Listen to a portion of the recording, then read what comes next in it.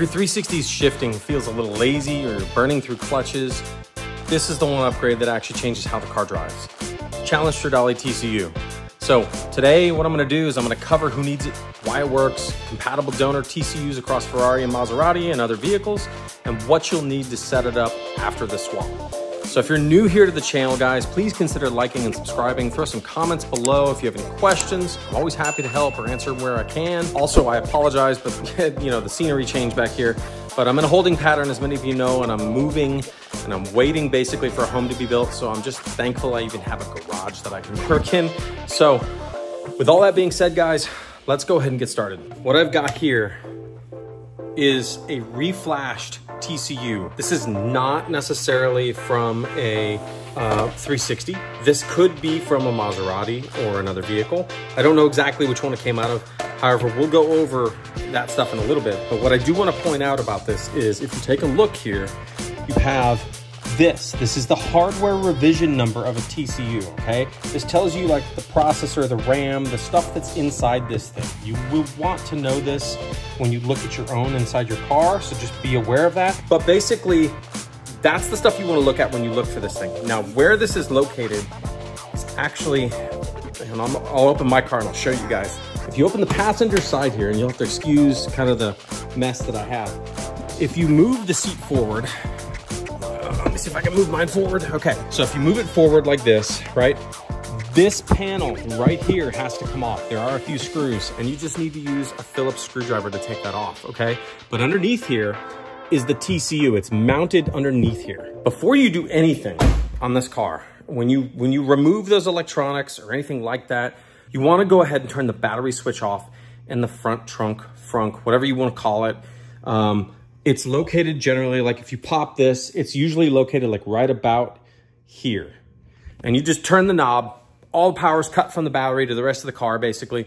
The reason you do this is because if you're disconnecting electronics and plugging them back in, especially computers, which can be sensitive to voltage changes, or if something goofy happens, you just don't want to take the chance because you don't want to fry anything, right? Just be aware of that, okay? The TCU that I have here that I just showed you guys just a second ago, right here, I actually got this from a member on Ferrari chat. Basically, he has the ability to go ahead and reflash these, and I need to ask him if it's okay to put his name out there. I'm not gonna say it in the video here, but I may update the video details below later and I'll let you guys know. I'm gonna go through and ask him before because I don't wanna just put his name on blast and potentially get him in trouble if he's not supposed to be technically doing this. But for whatever it's worth, there's a guy on Ferrari chat on the forums that actually will go ahead and basically either sell you one that's flashed, or if you send yours in, he can actually reflash it to use the Challenge Stradale mapping. So the question really becomes, do you really need this TCU?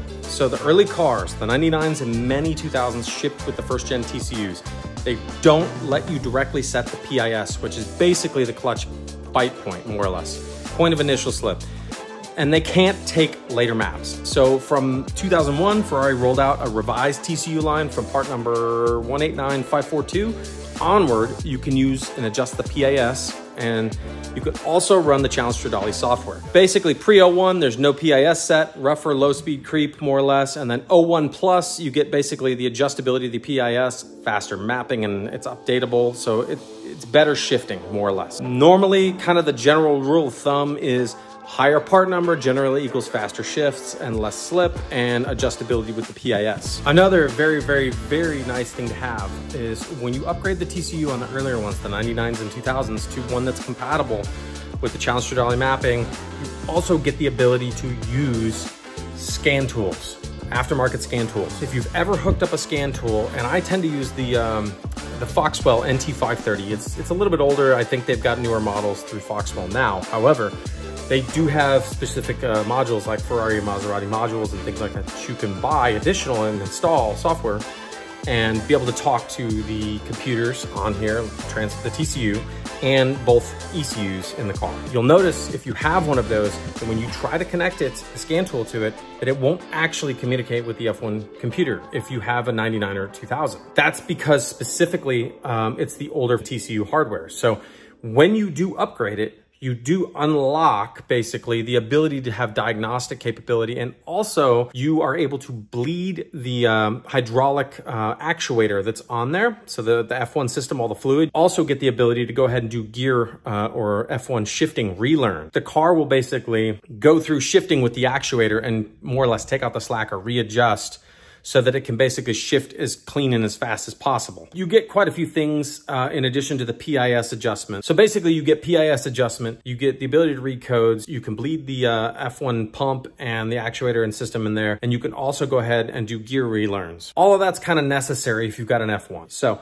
that's not something that was ever really that you could do with aftermarket scan tools when these cars first came out. They were kind of proud of not letting people be able to talk to these things and use them, and that you would have to bring them in for service. So the earlier models, they didn't really conform to like the standard OBD2 settings or the pinouts and the plug. I think somewhere beyond 2001 or a little bit later than that, they kind of retroactively went back and actually like had campaigns where they would go through and add a few wires or ground wires or repin a few things on the OBD2 port. There isn't really any sort of like court ruling or anything about this stuff. Really kind of what prompted this was the right to repair, which car makers, you know, were required to kind of provide standardized repair and diagnostic info to independents. Basically that opened, you know, everything up steadily to, you know, aftermarkets to be able to use tools and access diagnostic stuff. Challenge Stradale TCU is still a Magneti Marelli TCU.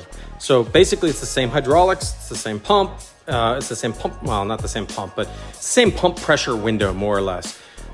Really the magic is the smarter software, which is basically quicker clutch movements and more aggressive shift logic, especially at higher RPMs, right?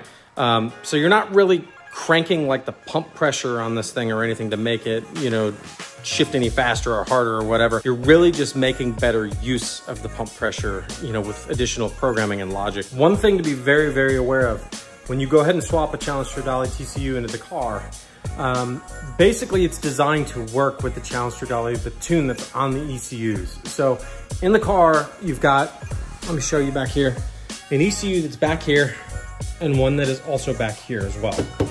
Basically what happens is the ECUs and the TCU, they all communicate together. When you go ahead and you actually put the Challenge Stradale TCU in there, if you only have the factory tune, basically what happens is if you drive it around not in sport mode, it drives a little clunky, okay?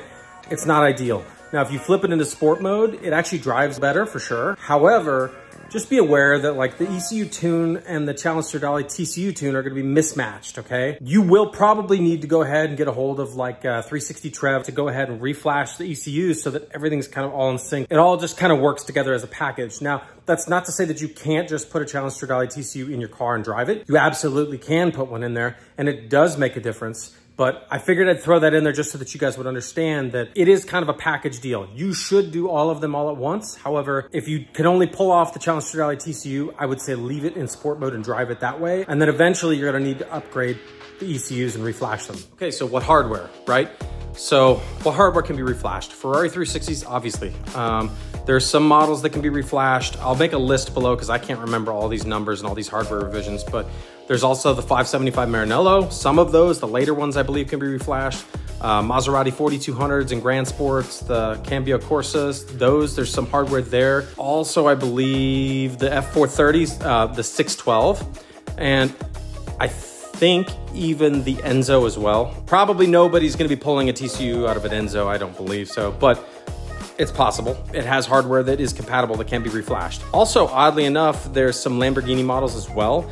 They use some Magneti Marelli stuff, so I'll go ahead and in the description below, I'll go ahead and see if I can put up a list of some of the compatible hardware and the hardware revisions and the model numbers that are on the TCUs and the cars that you can get them from. I don't have any of the electronics here that I can show you how to like bench reflash this thing, although I absolutely would love to learn how to do it because I love tinkering with that kind of stuff, and given my background, I wouldn't mind doing it. So if any of you out there know how to do that or have the tools or can point me in a direction, please leave a comment. I'd love to see that stuff because it kind of gets my gears turning, and I kind of tend to tinker with stuff like that. Now, one thing to note real quick before we do this, my shifts might actually be a little bit quicker. I don't know, but I do have a GTE or GT Engineering actuator on this car. I didn't put it on this car. I got the car and it already was installed. So it may actually shift a little harder or faster potentially. I don't know. With all that garbage out of the way, guys, and all that background and history, let's jump into this thing and install this TCU. Let's get started.